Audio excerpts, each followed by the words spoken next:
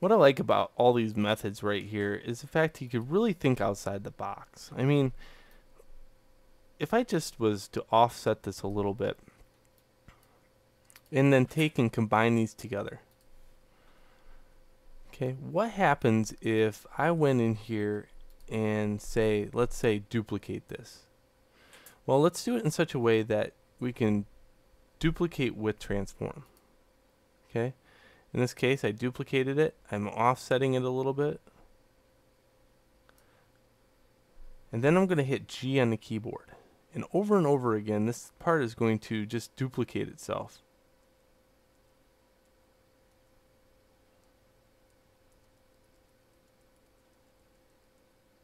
And sure, this is very high poly, but it's, it's one of those things that, I didn't plan on, but I just want to show you that, learning how to make weird shaped parts is very important. Oftentimes I get students that are like, well, why are we learning all this stuff? Why are we learning little parts and how to kind of make oddball shapes? It's important because in most cases with modeling, everything's so boring as far as, it's so cliche. Squares go into squares, round parts go into round parts. But when you can produce something that's just a little outside the box on your model, it's so cool looking because you don't see it very often. So in this case, I'm going to show you that, all this stuff adds up in the end. I can like combine this together.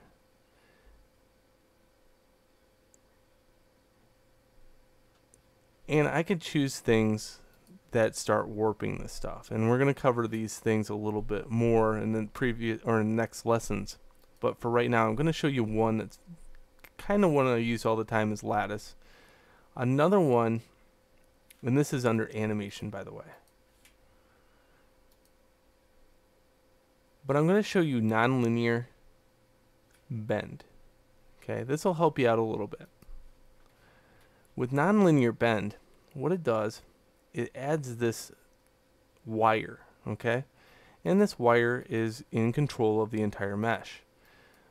If I need to make this mesh so it bends, well, I can go into this side,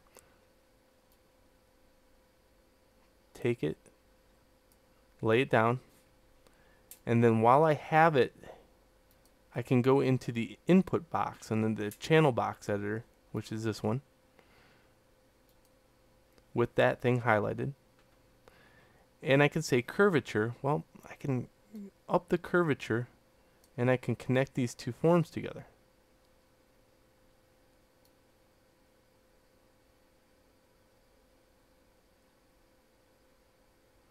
If I do it so perfect, I can then take it and then merge the edges together even. And you're asking, well, what about the other direction? How do I do that? Well, if I rotate this,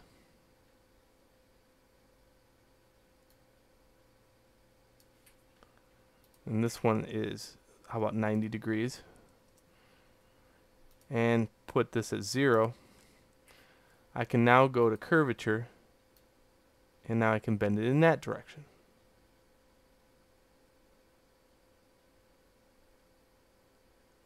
What's really hard is getting the point increments down. So let's say, I zoom way in and see how it collapses on to itself. Well, what I can do is over here I can choose like 3.6. Whoa. So 3.15.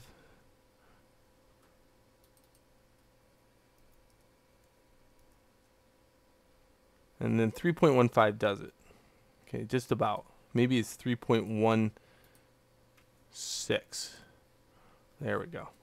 So now I have this very unique looking cog thing that can go in the center of a ray gun or something. Note it's really high res because I started it out really high res.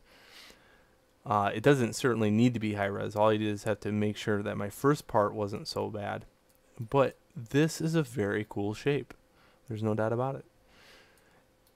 And you just got to start thinking outside the box a little bit. And that's what I kind of want to illustrate with this video.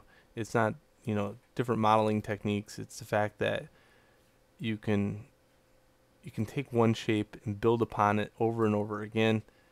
And if this wasn't so high poly, I can do that one more time even. I could duplicate this and then stretch it out and then re-put it together.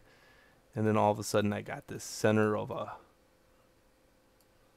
maybe a generator or something like that. Okay. All right, so that is thinking outside the box. And along the way, you also got to learn the bend tool.